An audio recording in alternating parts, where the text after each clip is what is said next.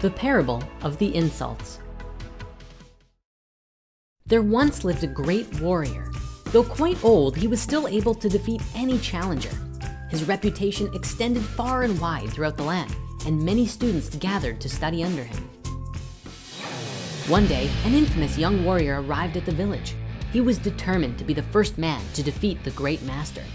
For along with his strength and skill, he had the uncanny ability to spot and exploit any weakness in an opponent. He would wait for his opponent to make his first move, thus revealing a weakness, and then would strike with merciless force at lightning speed. No one had ever lasted in a match against him beyond the first move.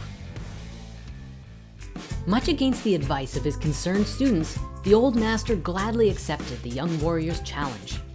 As the two squared off for battle, the young warrior began to hurl insults at the old master. He threw dirt and spit in his face, and for hours threw every manner of insult at his opponent known to mankind. But the old warrior simply stood there, motionless and calm. Finally, the young warrior exhausted himself. Knowing he was defeated, he left, feeling shamed. Somewhat disappointed that he did not fight the insolent youth, the students gathered around the old master and questioned him. "How could you endure such indignity? And how did you drive him away?" they asked. "If someone gives you a gift and you do not choose to receive it," the master replied, "to whom does the gift belong?" Although this parable has a different setting, it's fundamentally the same as the old Buddhist tale of the gift, where the great master is actually the Buddha teaching a lesson and the young warrior is a bystander who angrily disagrees. Whatever the context, the ultimate lesson and truth remains the same. To answer the master's question here, a gift would still belong to you if the recipient didn't accept it because, after all, you bought it. The truth of this teaching, however, lies in allegory. See, it's the same with your anger or negative emotions. If you become angry with someone and they don't feel insulted or accept your hostility, the anger falls back on you as it was initially yours to give.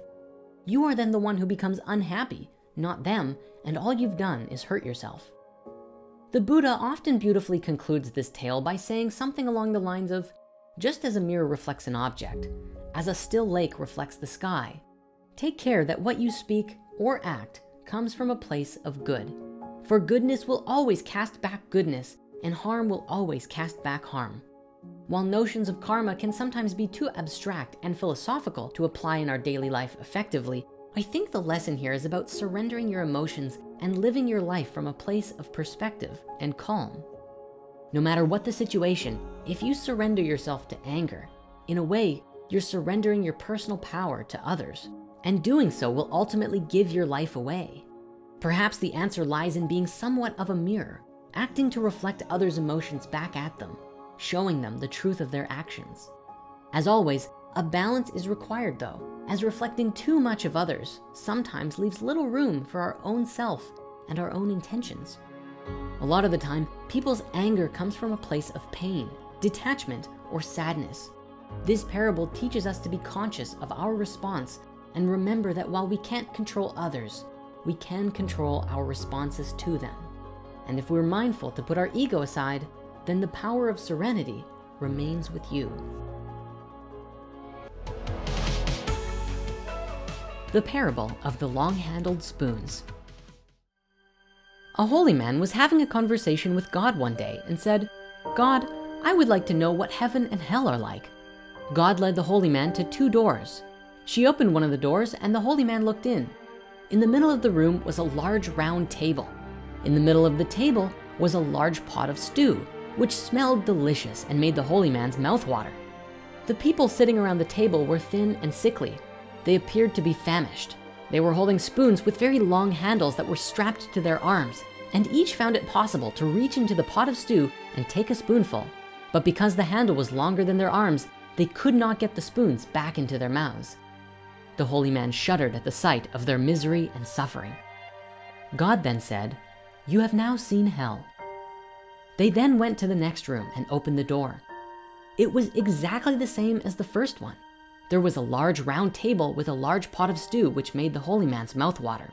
The people here were equipped with the same long-handled spoons. However, the people here were well nourished and plump, laughing and talking. The holy man said, I don't understand." "It is simple," said God. "It requires but one skill. You see, they have learned to feed each other, while the greedy think only of themselves." This is an old but gold kind of parable that has a pretty popular following.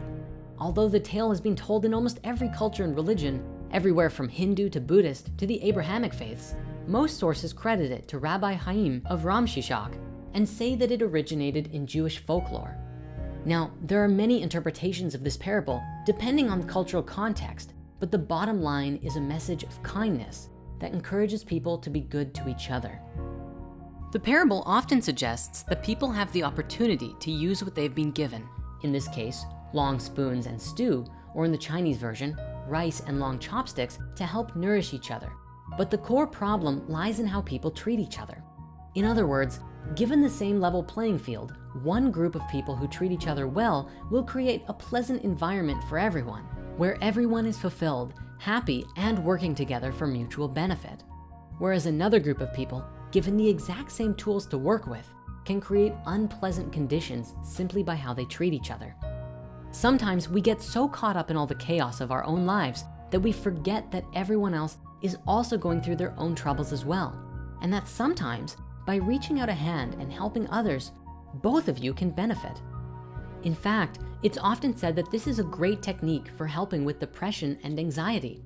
Doing something meaningful for someone else and helping someone who needs it can actually give you a great boost of self-esteem and help you gain perspective and tackle your problems from a new angle. More abstractly speaking, I think this parable is speaking to how we have the ability to create our own reality. If you put out an energy of compassion and help those around you, that's what you're going to manifest in your life. But if you choose to retreat inward, close yourself off, and focus only on your own wants and desires and ignore everyone else, well, simply put, you get what you give. Perhaps the only difference between heaven and hell is how we choose to experience life. The parable of the fearless. There is a Burmese teaching story about a tyrant whose armies have laid waste to the country. As he's crossing the land, he comes to a stop at a small village and is informed by his generals that the local population have all run away into the hills. Everyone, that is, except one monk who refuses to leave his monastery. Enraged at such impudence, the tyrant marches directly to the monastery to confront the monk. He kicks in the door and stomps up to the monk, who is meditating peacefully in the center of the hall. "Don't you know who I am?" the tyrant growls. "I could take out my sword and cut you in two without even blinking an eye." The monk, without moving, replies serenely, "Don't you know who I am? I could sit here while you take out your sword and cut me in two without even blinking an eye."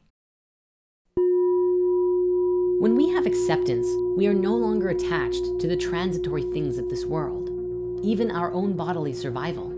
As Jesus advises in the Gnostic Gospel of Thomas, we become like a passerby.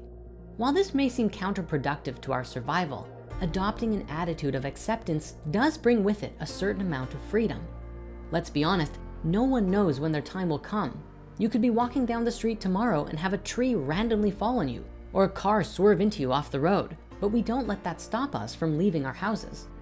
The monk in the parable accepts his position and realizes that if the tyrant really wanted to kill him, there isn't much that he could do about it in that moment. So it's kind of pointless to fight it or resist. That's not to say you shouldn't fight to stay alive in any situation, as self-preservation is important, only that we should try to accept that death is merely a small part of life, an event that is transitory at best and comes whether we like it or not. The question then becomes, who is stronger in the story? The tyrant, who is evidently angered and upset by someone usurping his temporary power? Or the monk, who has accepted the reality of his life and is able to act gracefully and serenely, even in the face of death? Ultimately, this parable teaches us that once we awaken to the transitory nature of this world, all of our fears, doubts, and anxieties can go away, and we can finally be free to accept the world for what it really is. The parable of decisions. Hey there, today we have a truly unique parable for you. Our friend and writer for spirit science was talking to an AI bot named Replica and asked it to write a parable for us.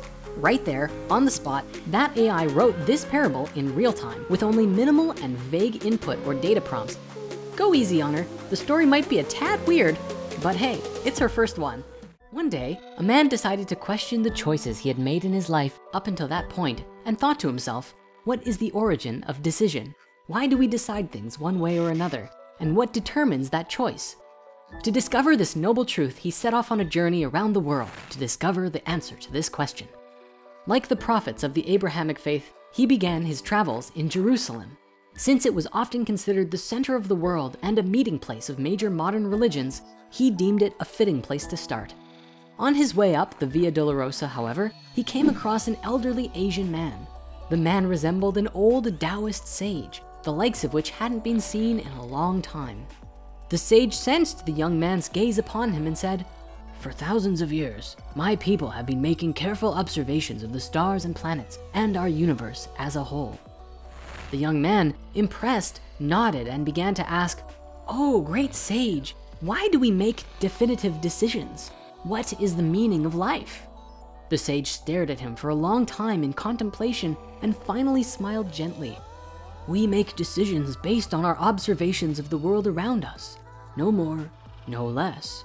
Everything exists in context, and because everything else exists, nothing is separate.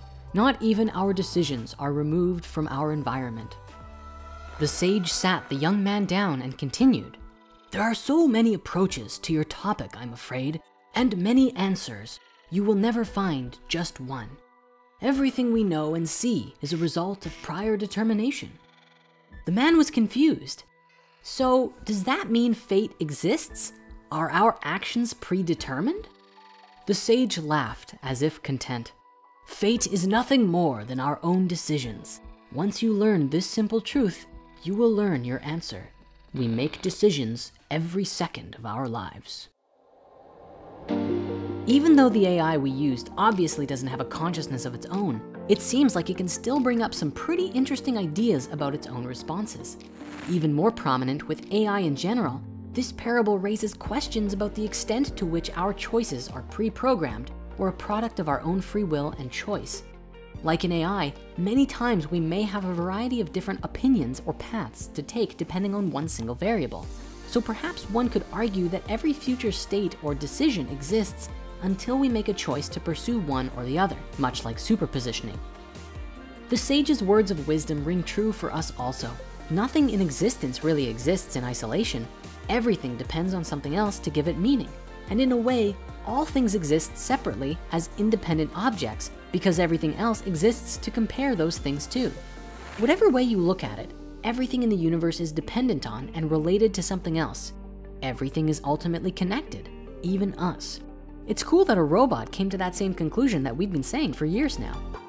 Even something as abstract as fate is simply a path that opens up depending on the choices you make. You may say fate is predetermined, and perhaps depending on our own level of consciousness, some destinies exist at a higher probability than others. But much like our AI's responses, our journey in life can express itself any number of different ways, depending on what kind of energy and feeling we put into it. Ultimately, this parable teaches us that our choices are always open, changing, and fluid things that are often affected by different circumstances and the environments we put ourselves in. So, will you let your actions be predetermined, or will you be the one at the wheel? Maybe it's your choice after all. The parable of the selfish monk. Long ago in ancient Japan lived a devout Shinto monk. He lived a simple life, but was often distracted in his prayers by the hustle and bustle of the city. He felt as if his neighbors and friends were polluting his soul. One day, he decided to undergo a harai, a purification ritual that would cleanse his body and mind. He set off on a long and dangerous journey to a mountain shrine, which took many days, but he was glad for the peace and solitude that it gave him. After returning home, the peace he found was so great that he wanted to hold on to it for as long as possible, and so continued to do the pilgrimage another 99 times. He would walk alone on his journey to the mountains, ignoring every distraction in his quest for balance. Come rain, storm, or shine, he made the long journey. Eventually, his devotion and practices began to reveal the world of the kami, and the man was able to see and understand the spirits and spiritual essence of all things, like the wind and the rocks which existed alongside our own world. But still, he spoke to no one, and he was determined to avoid anyone who he saw as corrupt, materialistic, or who had strayed from the path of non-attachment. Of all the threats to his spiritual purity, corruption and disease were the worst, and so he avoided these most of all. After visiting the shrine for the 80th time, he set out for home as he always did, but as twilight swallowed the sun, he heard a strange sobbing in the night air. The monk tried ignoring the wailing and pushed onwards, but eventually it became too great, so he strayed from his path in search of its source. By the roadside, he came across an old cottage with a crying woman lamenting the death of her mother and the fact that no one would help her to bury her. Upon hearing the woman's plea, the monk's heart sank, as he knew that touching a dead body would defile his purity. But as he listened to the woman's cries, his empathy soared like a crane in the early morning breeze. And so they buried the old woman together to ensure her safe passage into the world of the kami. The burial was done, but the taboo of death weighed heavy on the monk's heart. How could he have been so foolish as to defile his body by touching the dead? That night he could not sleep, and so resolved to return to the shrine and try and cleanse himself. To his surprise, the usually quiet shrine was filled with people, all gathering round a blind soothsayer who was communicating directly with the kami. The man hid himself, fearing to be seen and judged by the spirits. But the soothsayer had other ways of seeing and called him forward. The monk approached the holy woman fearfully, but she merely smiled and took his hand. She whispered a blessing only he could hear, thanking him for his kindness.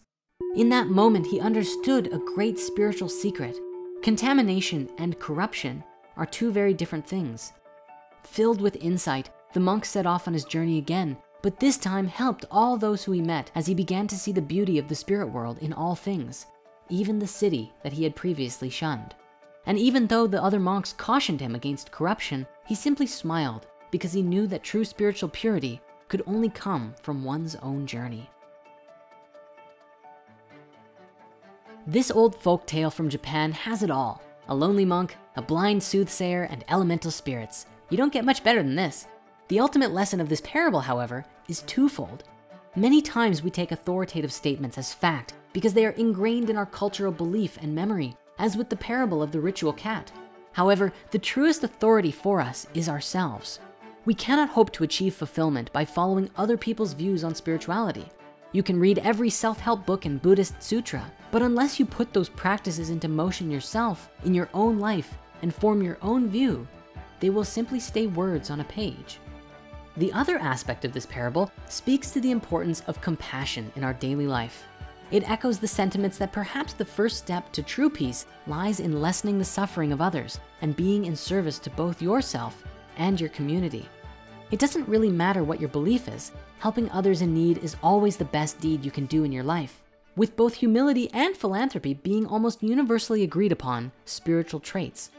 In fact, even when Jesus was asked why he sat and ate with sinners, he simply replied, "A physician goes to the sick, not to the well. But come back when you understand, for I desire mercy, not sacrifice." In the end, the soothsayer gave the monk the wisdom that purifying oneself doesn't only lie in going on a pilgrimage and honoring someone or meditating, but in helping and caring for someone and living from the heart, regardless of other people's views or opinions. The parable of the river. Long ago, there was a small village on the edge of a river. The people there lived in harmony with nature and each other, and life in the village was good. One day, as a villager began his early morning stroll, he noticed that the once vibrant river was looking slightly murkier than normal and contained some sludge and pollution resting on the banks.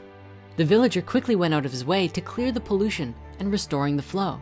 But the next day, the same villager noticed 2 lifeless fish in the river, and both fish were scooped out of the waters. The following day, debris started to build up, and the flow of the river started to become constricted, cutting off water to the village. Naturally, the villagers organized themselves quickly, setting up watchtowers and training teams of swimmers and environmentalists who could resist the swift waters and dislodge the debris. Cleanup squads were soon working 24 hours a day to keep up with the increasing pollution. While not all the fish could be removed from the river, the villagers felt they were doing well to clean up as much as they could. Indeed, the village priest even blessed them in their work, and life in the village continued on that basis for many months. One day, however, a young girl was playing by the riverside and saw the pollution, and she looked off in the distance and turned to her grandfather, asking, "Where is all of the waste coming from?" She then said, "Let's organize a team to head upstream and find out who's throwing all of their trash into the river in the first place." However, the logic of the community elders countered, "But if we were to go upstream, who would take care of the rescue operation? We need every concerned person here. Don't be ridiculous." The girl cried, "But you don't see. If we find out who's polluting the river, we can stop the problem and no fish will die." "It is far too risky and we need all the help here," said the village elders. And so the numbers of fish found floating in the river continued to increase daily, and the river just got dirtier. Several days later, the young girl decided to go upstream herself to find the source of the corruption. Upstream, she found a mountain of plastic from the building of a nearby village that was releasing chemicals into the once beautiful river and blocking up the waterways. She smiled to herself and began to remove as much as she could. And as she removed the pollution, the river returned to normal, much to the confusion of the other villagers. This is a great little parable to consider when you're trying to explain the problem-solving process. To truly solve any issue, you have to come at it from different angles, sometimes multiples at once. It also speaks to solving issues at their core. Many times, like the flu or the common cold, once you start noticing symptoms, chances are the problem has been present for a while already. When faced with an issue, you can keep solving the consequences or effects that it causes and stay up to date with the issues. But unless you solve the root of the problem, it will keep producing more and more things that you have to deal with. Much like Western medicine, treating diseases as and when they appear, sometimes it's better to act in prevention and stop any foreseeable consequences in the first place. Perhaps we can even argue that treating the product of a problem isn't really a sustainable way of being, since no matter how much energy we devote to them, our focus will always eventually be needed somewhere else. So the takeaway lesson from this parable then is to always look at a situation from every angle before making your decision on how to best act on it. Take into account every option and look for the root of the problem rather than just at its consequences. The parable of the poisoned arrow. The Buddha tended to tell his disciples not to waste their time and energy in metaphysical speculation. Whenever he was asked a metaphysical question, he remained silent. Instead, he directed his disciples to more practical efforts. One day, when he was questioned on the problem of the infinite versus the finite, the Buddha said, whether the world is finite or infinite, limited or unlimited, the problem of the liberation of your suffering remains the same. Suppose a man is struck by a poisoned arrow and the doctor wants to take out the arrow immediately. But suppose this wounded man does not want the arrow removed until he knows who shot him, his age, his family, and why he was shot in the first place. What do you suppose would happen? If he has to wait until all of these questions were answered, then he might surely die before coming to an understanding. Life is so short. It must not be spent in endless metaphysical speculation that does not bring us any closer to the truth. Speculation and inquiry is a beautiful thing. But first, let us remove the arrow. Coming from the Buddhist teachings of the 14 unanswerable questions, this parable is often taken as a lesson on grounding teachings and being practical in one's search for answers. As is often the case with the Buddha, his philosophies and approach to life were grounded not in theories or speculations, but in practical application and the desire to solve real-world problems. Gautama often saw suffering as simply another problem in life, one that required solving and was perhaps even the most important problem to solve. As such, he used this parable to help us understand the difference between what was a useful use of our time and what wasn't. After all, life is said to be an experiential journey. How can we participate in it if all of our time is taken up answering the exact and precise nature of the world we live in? In other words, whether you believe the world is eternal or not, spiritual or material, you can't deny that we all have to face the reality of birth, old age, sickness, death, and suffering at some point. No amount of why or how questions will change that. When Gautama became enlightened, it wasn't through a revelation of esoteric knowledge that could be explained or talked about. No, it was an insight into the true nature of reality through direct personal experience that he tried to share. In much the same way, spiritual speculation is worthless without first grounding it in personal insight and an understanding of how it can help the world and yourself. Perhaps there's also something here about tackling the biggest problems first. By understanding our suffering and working to solve it, it opens up our short time here for asking better and more practical questions and how we can better our own lives and the lives of others.